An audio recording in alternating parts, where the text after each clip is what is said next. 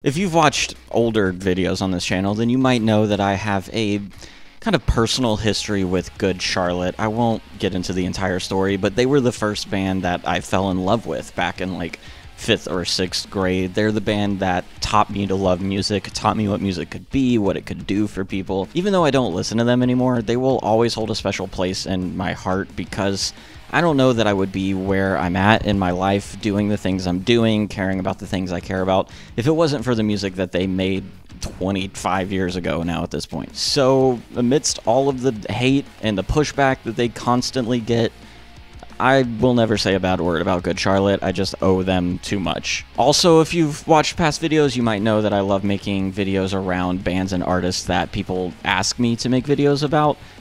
That's not this one. This one's just for me.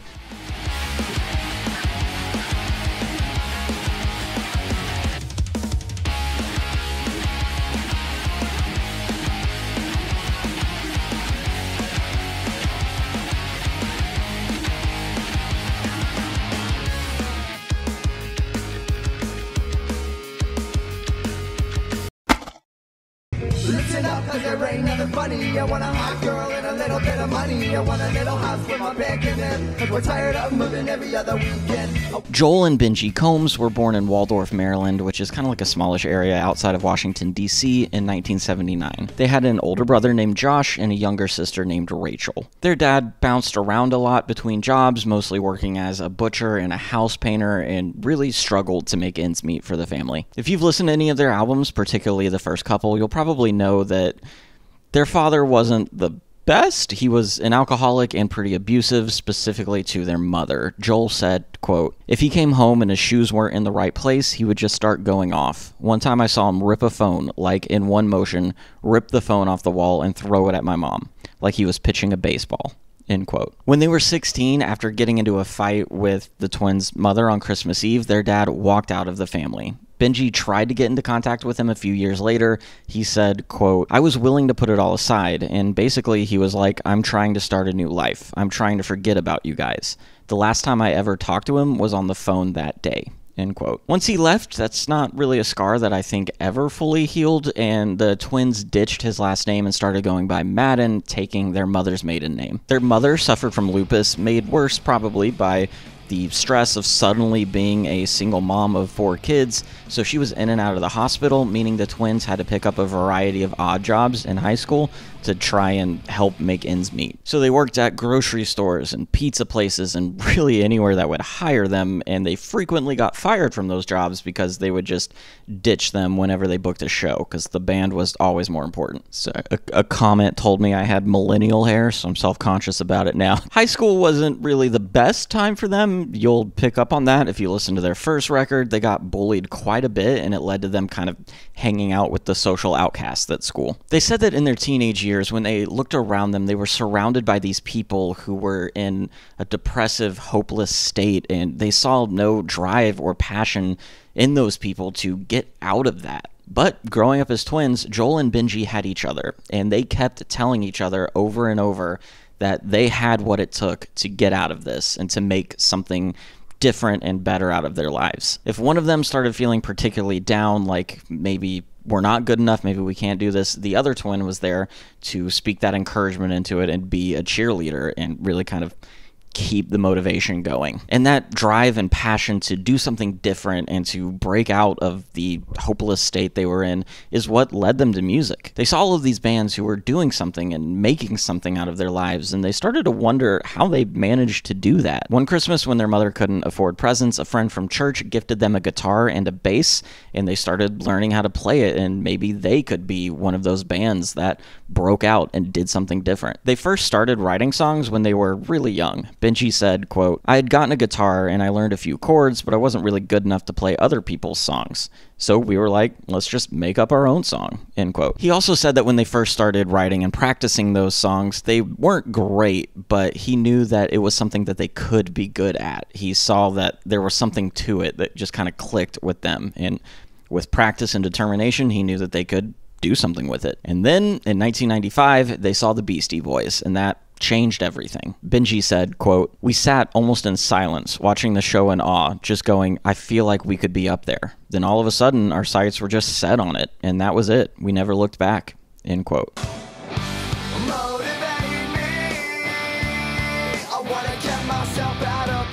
They gravitated towards that DIY aesthetic, largely because that's all they could afford, particularly in the style of clothes they wore. They started one band that I think was called the Benji, Joel, and Brian Band, but I couldn't verify that, so it might be wrong. But that one quickly fell apart anyway. So they turned to their friend Paul Thomas to talk about forming a new band. Paul Thomas was born in 1980, and his dad was a cop, but that didn't necessarily mean that Paul liked playing by the rules. He was expelled from high school for threatening to punch the principal. Paul started playing guitar originally, but he switched to bass when the Madden brothers asked him to join their band because Benji already had a guitar and was already trying to learn that. Paul met the Madden brothers when Joel went to a homecoming dance with Paul's sister, and they quickly bonded over a shared love of music. Paul said, quote, "They asked me if I wanted to jam with them. I said, yeah, that's great. I showed up and nobody knew how to play anything. That first band practice was me showing Benji how to play some chords. He caught on so quickly that by the next practice, a week or so later, he had written 7 songs with the chords that I had shown him." They also recruited their high school friend Aaron Escalopia to play drums, and he's a guy that's kind of not talked about a lot. They don't mention him in a lot of the interviews that I watched. I'm not really sure why that is. It seems like he played a pretty big part in the early years of the band in determining the direction of their sound, so I'd love to learn more about him. Let me know how I can do that. But with Paul on board, the brothers started to put everything that they could into this band. They would wake up early, go to school, leave school, go work whatever job they happened to have at that time, go home and work on the band until 3 or 4 in the morning, get what little sleep they could, and then wake up and do it all over again. They started to educate themselves and read everything that they possibly could, but not necessarily about like musical theory or how to write a pop song. They were reading about how to get a band signed, about how to be successful, because that was their focus. That's what they wanted to do. So they would practice. They would read these music industry magazines. They would put together press kits to send out to little indie record labels and radio stations to try and get their music any kind of attention. From the very start of the band, they had just this insatiable drive and this naive belief that they could pull it off.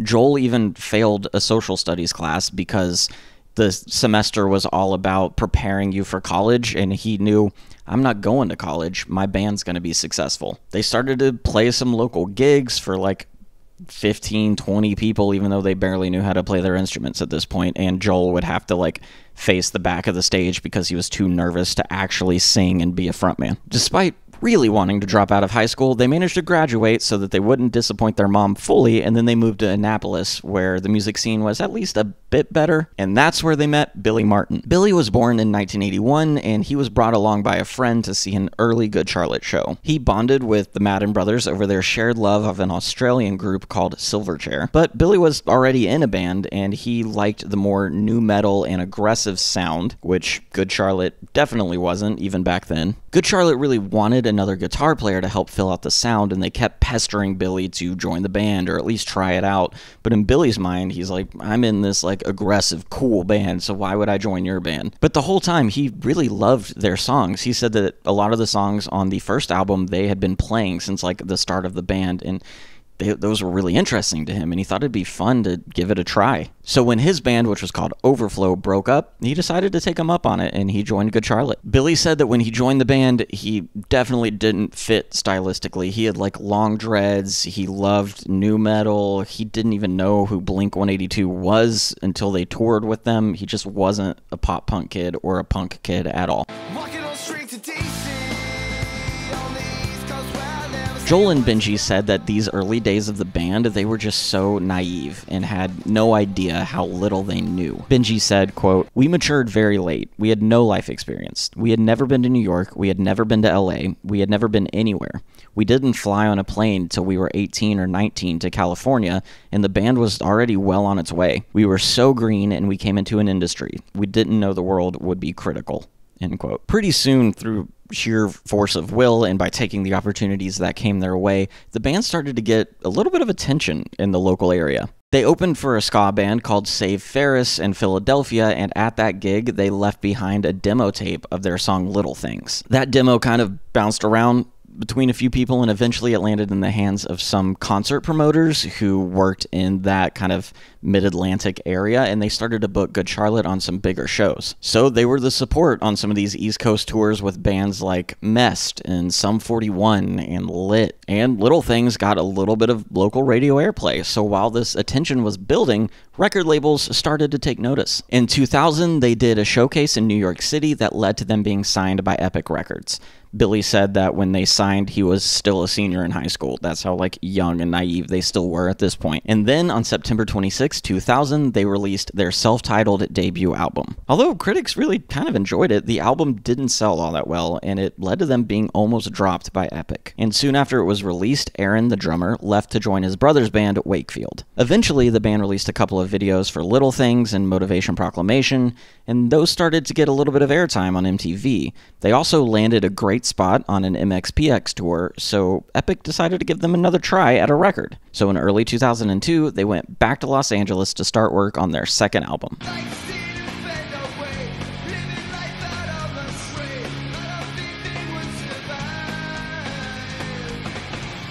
When they started recording their sophomore album, they still didn't have a full-time drummer. They tried out a couple different people, but no one really clicked, so they used Josh Freese from the Vandals as a session musician. That album, The Young and the Hopeless, released in October of 2002, and it was their mainstream breakthrough. Joel said that they were trying to create a hit album, and that Young and the Hopeless, quote, felt like the generation we were in. I think it was the way a generation felt in the early 2000s.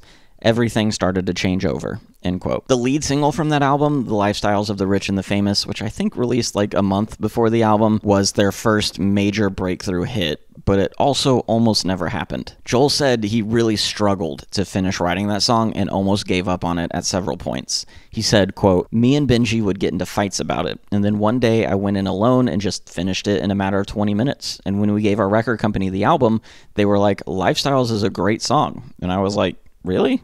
End quote. Then they wrote the song Boys and Girls after being turned away from 2 different nightclubs in one night and watching the social strata that was happening around them and being really amused by it. The album debuted at number 7 and ended up selling over 5 million copies. While on Warped Tour in 2002, the band The Used introduced them to Chris Wilson, who became their new full-time drummer, and they started a relentless touring schedule trying to get the most out of this massively popular album that they possibly could. They were in a scene that was famous for its partying and its debauchery, but at least at the start, they were a little bit different in how they approached it. Most of them drank a little, but they weren't that hard partying rock and roll stars that we've come to know and love. During those early tours, Benji learned that he also suffered from alcoholism, just like his father and just like his grandfather, and who knows how many other people up that family chain. He started drinking way too much and getting into a ton of fights at their shows, so by the early 2000s, when things were really taking off, he decided to quit, and he went sober, and the other guys wouldn't drink around him. But with this great success came a lot of pushback from the punk community. Good Charlotte looked like a punk band. I think they had the knowledge. They were listening to Minor Threat, Social Distortion, all of these kind of legendary hardcore bands, but their music by design was poppy and made for mainstream success. And if there's one thing the punk community doesn't love, it's bands trying to get mainstream success. So they were constantly harassed by people in the punk community, whether that be punk bands or fans, mostly fans, and were constantly asked by interviewers if they considered themselves punk and what they thought about that kind of pushback and criticism. During an interview with Rolling Stone in 2003, Joel said, quote, you're probably the first person who hasn't focused on why we are or are not punk this whole interview.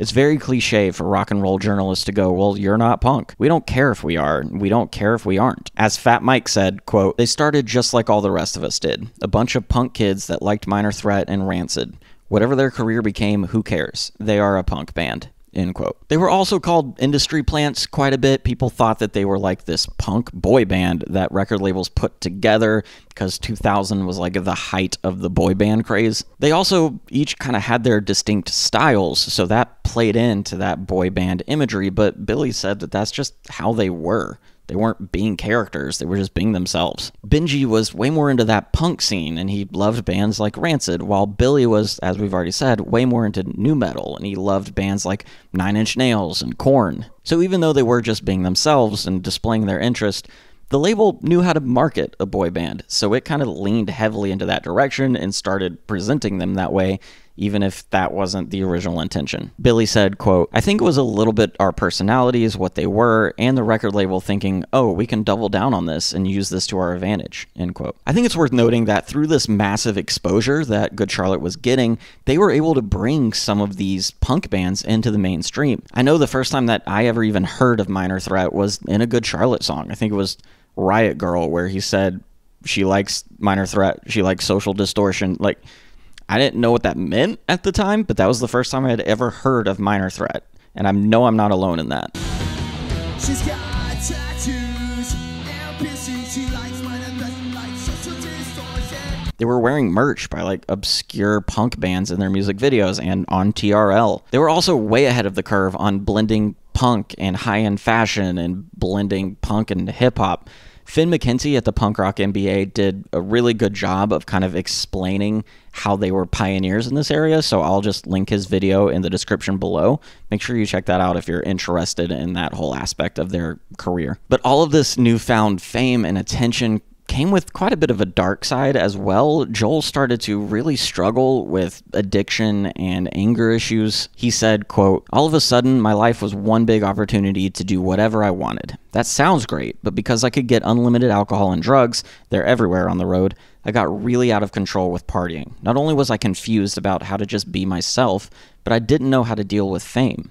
Half the world loved us and half totally hated us. So I'd get so wasted at after parties and my dark, angry side would come out. Every time I got drunk or high, I tried to fight someone," end quote. But he kept all of that pretty bottled up and didn't share it with the rest of the guys, and that led to this moment after their Japan tour where the rest of the band went home and Joel stayed behind for a little bit and tried to decide if Good Charlotte was even something he wanted to keep doing. He eventually did go back to California and decided to go into therapy and to get sober. Joel and Benji later talked about how The Young and the Hopeless brought them everything that they were looking for when they were 16 and just starting out in this band. It brought them money, it brought them fame, it broke them out of their small community, it broke them out of this cycle of depression and dead-end jobs.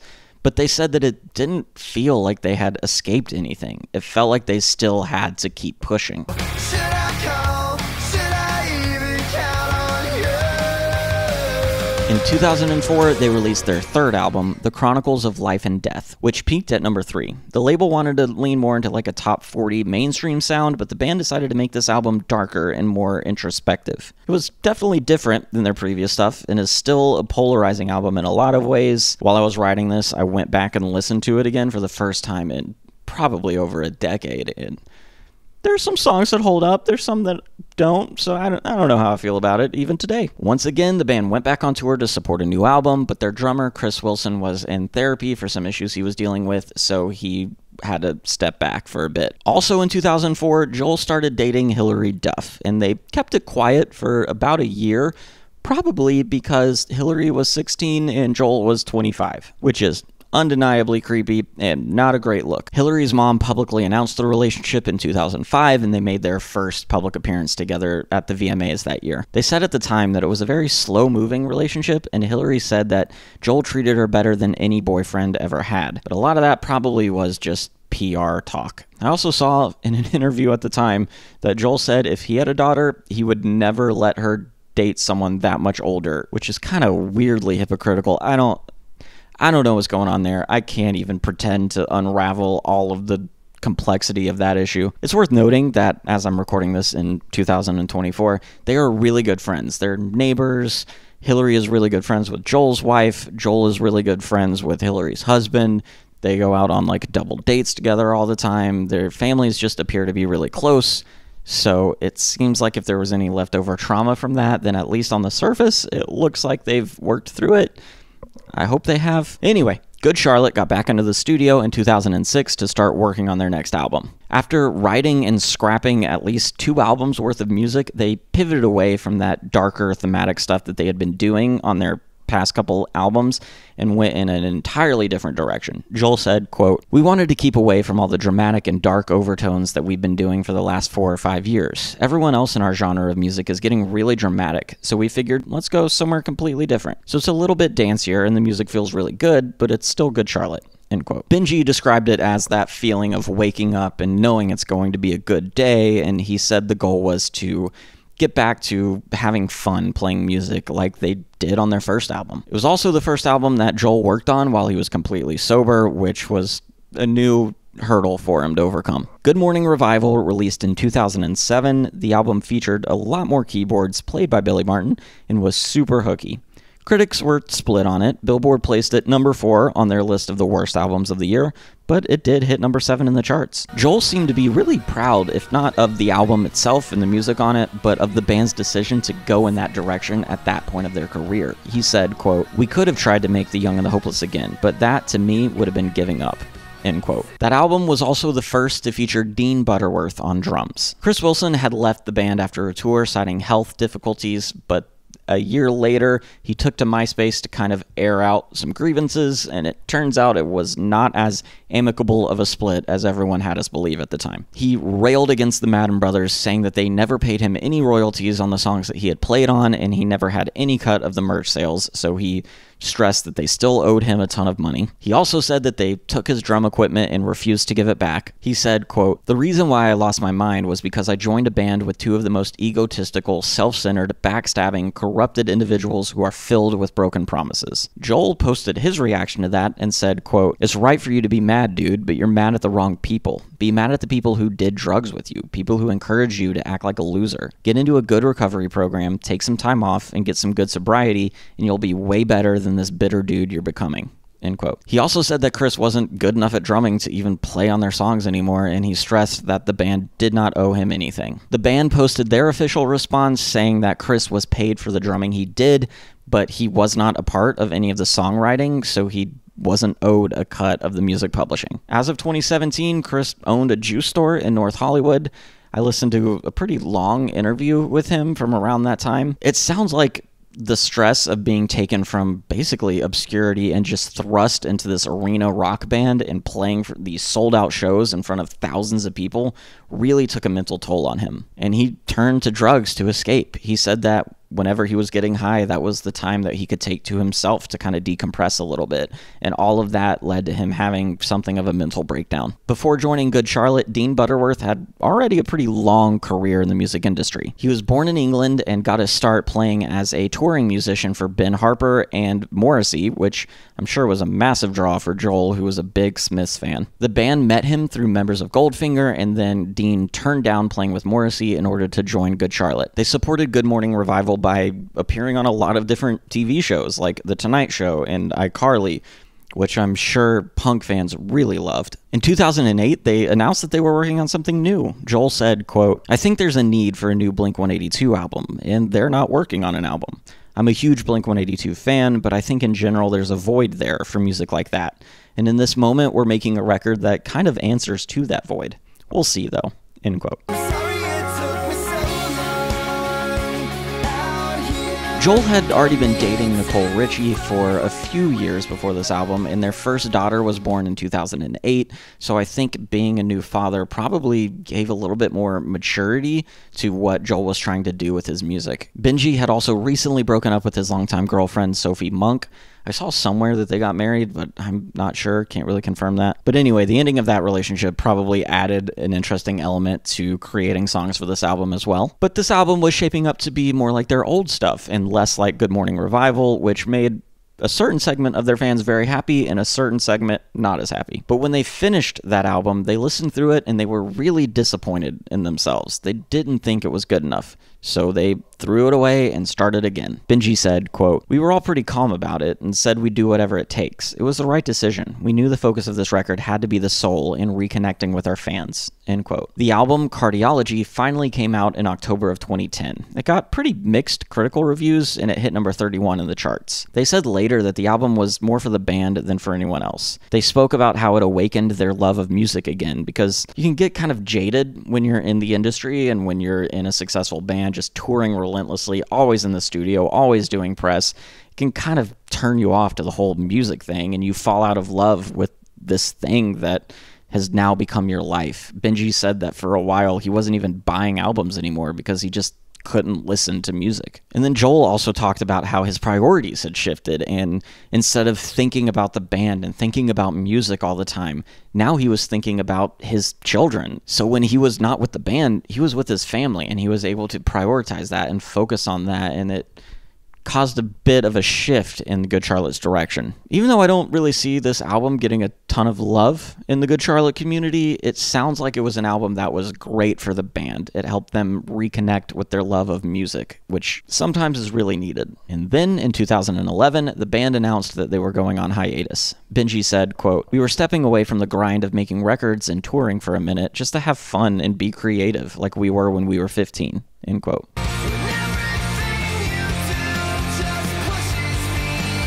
At the same time that they announced the hiatus, Joel and Benji announced that they would be releasing music under the name The Madden Brothers, and it was a project that was way more pop focused, not really any of the rock influences of the Good Charlotte stuff. And also during the hiatus, they all spent some time just focusing on their families. Billy had married his longtime girlfriend, a hairstylist named Lindsay, and I think Paul also had his first children during this hiatus. Billy was able to focus in on his art, which is something that he had always done. I think he even designed a couple of the Good Charlotte album covers. I want to say he did Chronicles of Life and Death, but I don't know, I might be getting that wrong.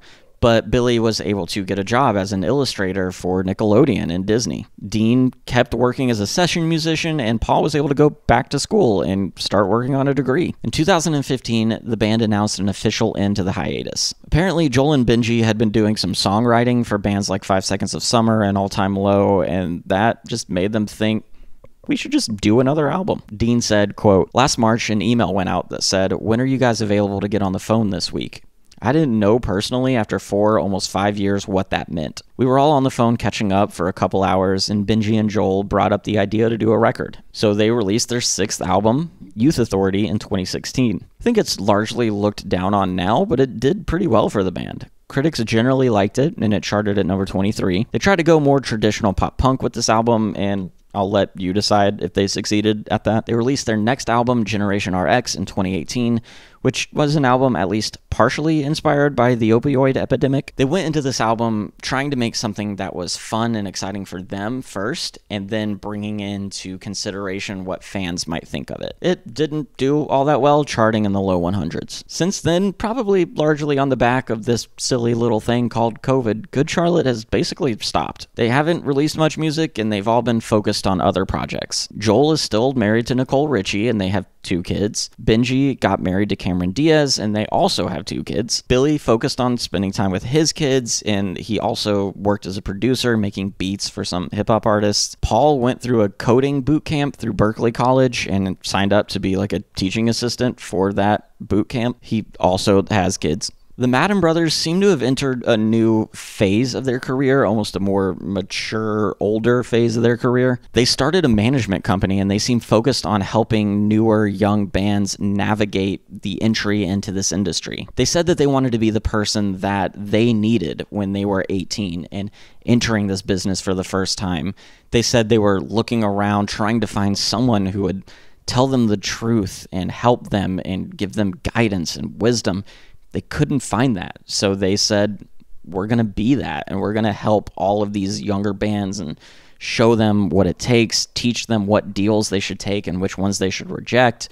And it seems like they really love kind of being in that godfather of pop punk era of their career. Joel also hosts a podcast for Alternative Press where he gets to like interview a lot of these bands that they're trying to help and give some advice and stuff, which is pretty interesting. Recently, the band got back together to play the When We Were Young festival because they saw the other bands that had signed up to do it, and it was a lot of their friends, so they were like, we can't miss out on that. Billy said that that probably will lead to something else. He doesn't think they got together just for that show. He thinks eventually they'll start doing Good Charlotte again, but there's no concrete plans for anything right now. They're still all really enjoying the more relaxed pace of their current careers. So now, however long we're into this video, it's time to talk about the title. Are they underrated? I normally don't like to give opinions on this channel. I make history videos, and I just kind of let the viewers decide for themselves after hearing the story of the band.